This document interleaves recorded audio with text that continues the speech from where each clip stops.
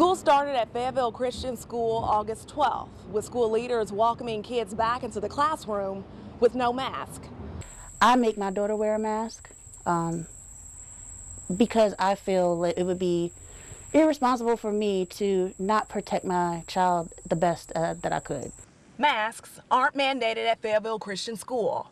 A recent in-person parent-teacher night left this parent uncomfortable as most people weren't wearing one. You see some students wear masks and some not. We're concealing her identity because she fears retaliation, deciding to send her child here because of the many benefits of small classrooms. She says Monday afternoon this email was sent to all parents informing them that school was shutting down and moving to virtual learning for 2 weeks.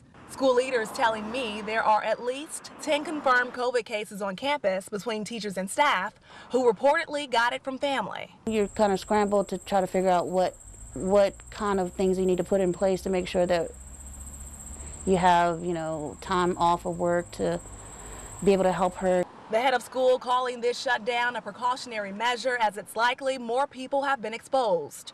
Also saying masks for students and staffers are optional, giving parents the freedom to make their own decision.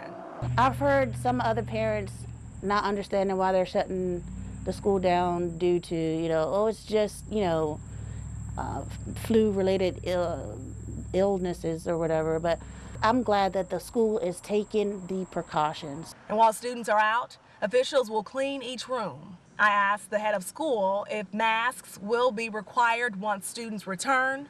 She said no. Wow. How far does it have to go before you issue a mandate in the school for children to wear masks? And the school says by switching to virtual learning, they believe viral illnesses will pass and they'll be able to return to in-person learning September 7th.